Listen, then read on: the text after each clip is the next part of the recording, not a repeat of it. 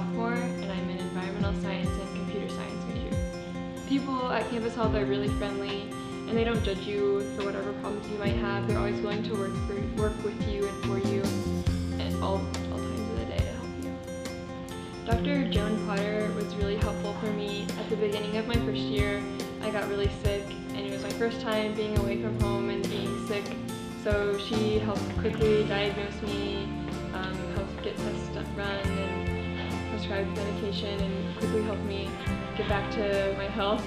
She also talked with me online when I had continuing problems and answered all my questions, and was always willing to meet with me again if I had problems. Campus Health and Student Wellness are really convenient on campus. It's so nice to just have a pharmacy right there and to have your appointments really close to your dorm. It's just easy to pop by for an appointment during the day, or if you have to go several times frequently, it's really easy just to get there. You don't need a car, you don't have to go off campus, and they are really convenient with making appointments and working with your schedule. So Campus Health is really convenient, and I recommend anybody going.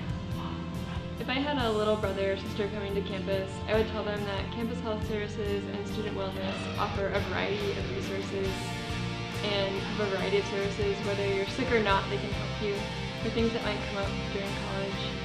So I would just tell someone coming to campus